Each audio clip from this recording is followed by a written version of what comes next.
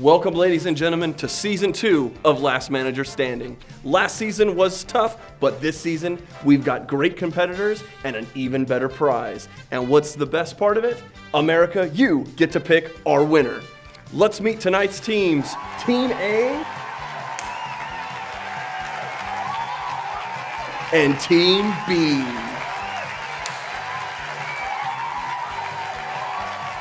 And on Team A, we've got Krista and Hope. Hope, tell us a little bit about yourself and what makes you the best manager. My name is Hope. I am from Gulfport, Florida. I work at Generic Company 17. And I'm the best manager because I'm really involved with my employees' work. I make sure everything is perfect constantly. There is no room for failure. Everything is perfect.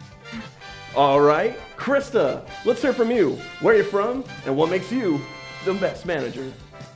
Hi, I'm Krista. I'm from Generic Company 17. I'm the best manager because, you get to do whatever you want with me. You gotta get me coffee in the morning and then do your work, and we just kind of chill out and lay back, and YouTube's really popular with us. We really like the YouTubes. It's just a fun workplace to be in. All right, guys, seems like a really tough competition, Team A. All right, but against them is Team B. Team B, Desiree, Samantha. Let's start with Samantha. Where are you from and what makes you the best manager? Hi, my name is Samantha. I'm from Florida, and what makes me a good manager is I care about my employees. They always work really hard and really well because I am a person that they can come to if they need help, and I help them when they need it, so they help me by doing their job well. Desiree, what makes you the best manager? I'm Desiree. I'm from JCPenney's in Florida. I'm the understanding boss, and that's kind of what makes me a good manager. Like, all my employees just come to me. I'm really easygoing, and I try to work with them to make their experience just as fun and easy as mine is. So that's what makes me a good manager.